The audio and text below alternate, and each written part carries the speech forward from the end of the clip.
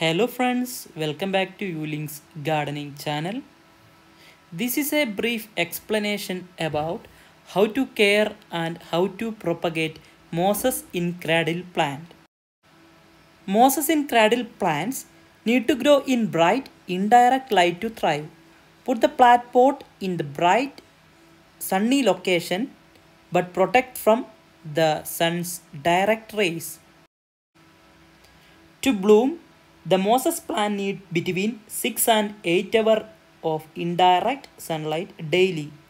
Too much or too little light can cause the leaf color to fade. And the next one is care instruction about watering.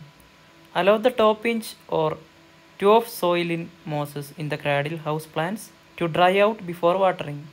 Keep the soil of mosses in the cradle plant dry during the winter when houseplants are not actively growing.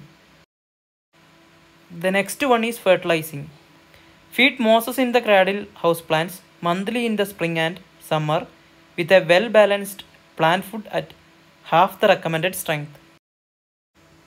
The next one is the soil preparation. Use a good potting soil for mosses in the cradle houseplants that retain moisture yet drain quickly. So let's begin the propagation of mosses in the cradle houseplant.